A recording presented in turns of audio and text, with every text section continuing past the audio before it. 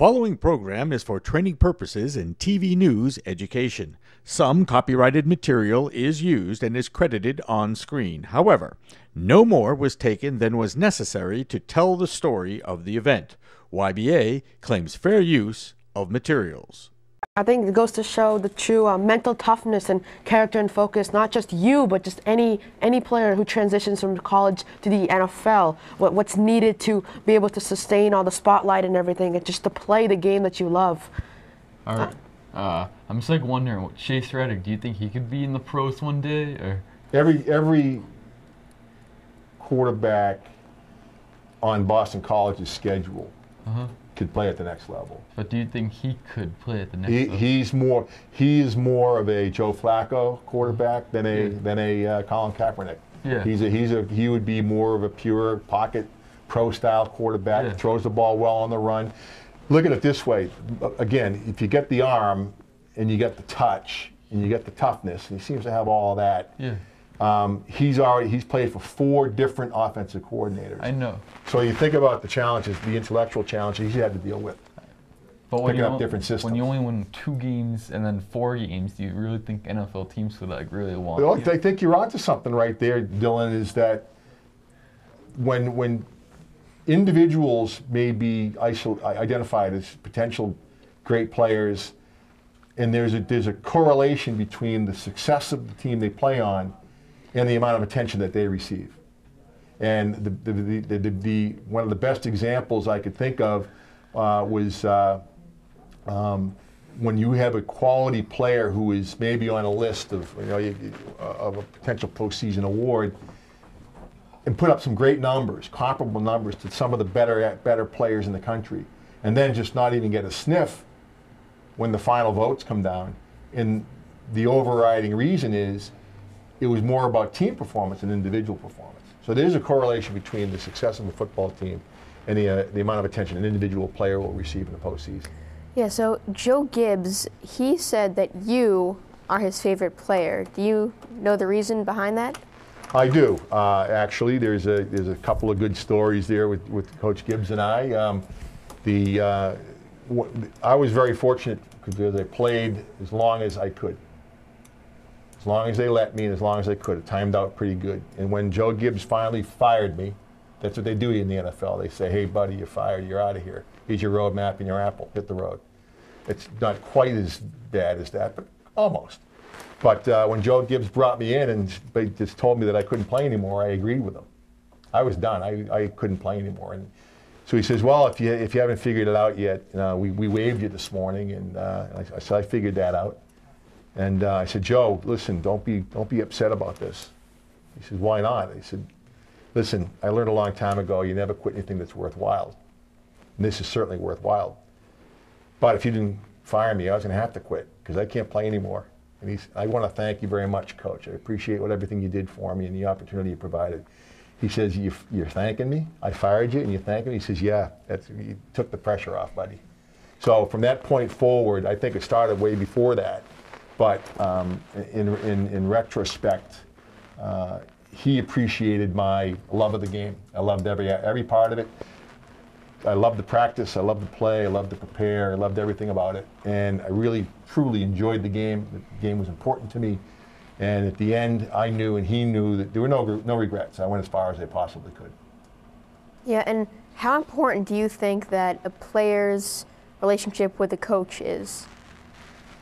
I think it's probably more important to have a good relationship with your position coach, because those are the guys you're dealing with day to day. Head coach, a little bit different. They tend to be more figurehead, more strategic. But coaches that have good relationships with their players, generally, it's a positive experience for the player. Generally, I would say that my relationship with my head coach out in Seattle was, let's call it prickly. It was a prickly relationship. My relationship with Joe Gibbs was much warmer. 2 different coaching styles. One was one of highly critical, negative, kind of draconian approach, and the other was more nurturing and reinforcing and positive. And I flourished in the more nurturing environment under Coach Gibbs, and I struggled under the other system. So having a relationship with a coach is I think is important, but it's also, I think the real relationship is with the assistant coach, the position coach. Yeah, so we're going to move on. There were the Hall of Fame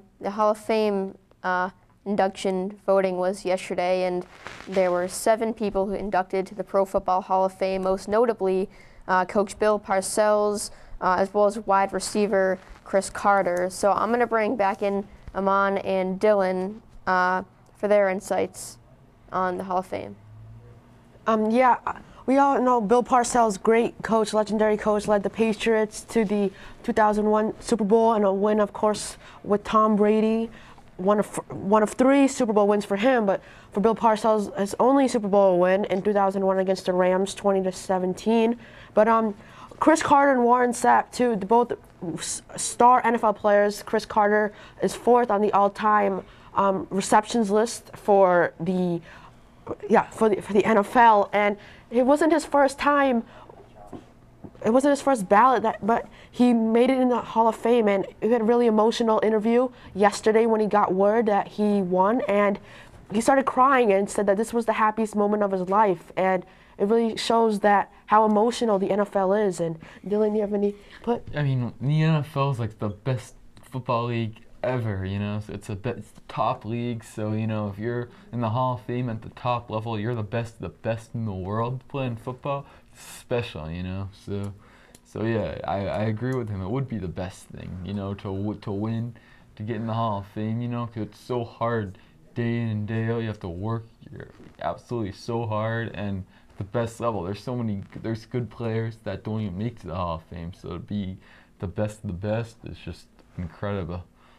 Yeah, and I think Hall of Fame, it's certainly a recognition for performing well, but in a way, I think it's almost thanking the players in a sense, saying that, you know, you kept the fans entertained, so we're going to recognize you for that. You're going to go into the Hall of Fame, and it's very special, and I think that it would be the best day of my life if I was inducted into the Hall of Fame, which of course I would never be.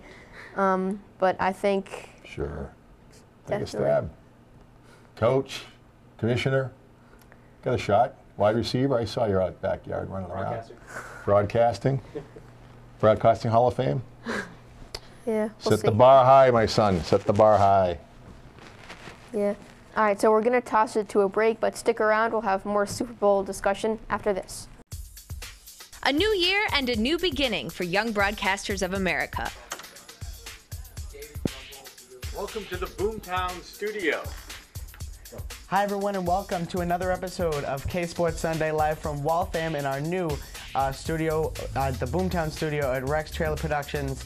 I am joined by Alex Barth. I'm Adam Magaletta. We're in the Boomtown Studios right here in Waltham. Yeah, first Wicked Teen show here. YBA original programs, K-Sports Sunday, Back Talk Teen, and Wicked Teen will be video streaming live with special guests like American Idol winner Chris Allen.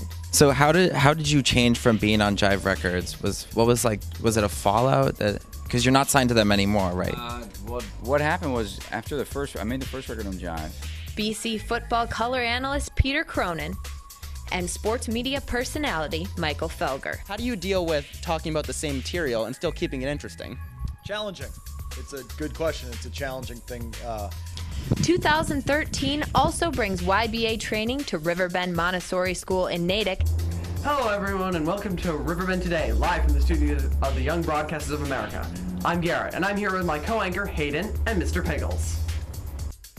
And all the way to Florida. Offering something called mini-mesters, a full week of classes on a subject the student chooses. Local 10's Jen Herrera got to speak with some students who are taking advantage of the opportunity. Future broadcasters. Hello, it is Ed Welsh here with the YBA Young Broadcasters. Salsa dancers.